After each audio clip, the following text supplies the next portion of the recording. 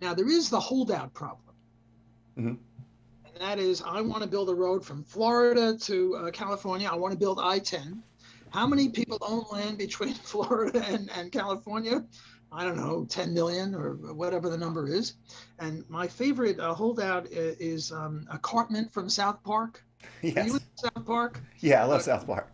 Cartman is my favorite character. His motto is "Screw you guys, screw you guys, screw you guys." I'm going home. I'm sorry. Hey, he says, yeah, screw you guys. I'm taking my ball and going home. Right, that's Yeah. right. And Cartman owns, say, some land in Texas. And Cartman says, screw you. I don't care what, I'm not selling. Now, here you're Cartman, and you have to defend 10 square miles. And all I have to do is get 150 feet through. Uh, I'm talking 6 lane with a green sward in between. Each lane is 10 feet wide.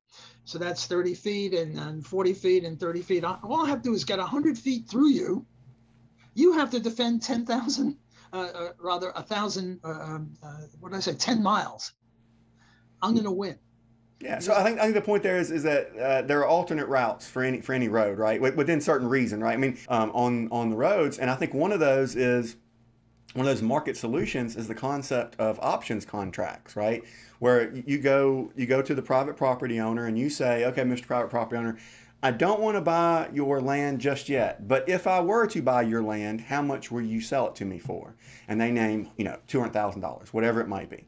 And you say, okay, well then I will pay you a fee to hold that option open for me because I may or may not need your land. How much do you want for that option? And then you pay that option fee. And then now Cartman is all of a sudden surrounded by people who have options on their property that are slightly worse routes, but it prevents him from holding out because I can go that route and I can chain these options together to actually achieve my road. And the example I would give similar to this is what happened with Walt Disney World down in Florida. They went through several LLCs and several different listings agents and slowly bought up enough land to buy Walt Disney World without paying a high premium. And in their case, they needed a huge continuous block of land, unlike the road that just needs kind of that path going through that you were talking about. no, no, you're quite right. I do have that in the book. Any reasonable thing, there's not going to be any Cartman that owns any amount of land. What you're going to do is you might say, look, you don't have to go the way the crow flies. You don't have to go exactly what do you call it, a perpendicular line or horizontal line. You can go a little wavy. There are mountains. You might I don't not. think anybody disputes that. If you look at any map of the interstate system today, they're not in straight lines. As a matter of fact, there's a great example from Montana with I-90, where a senator brought the road up into Montana before it continued west, not because there was a need for traffic or because people in Montana necessarily wanted the interstate. He was just a powerful senator, and that's where the road landed. And that happens time and time again.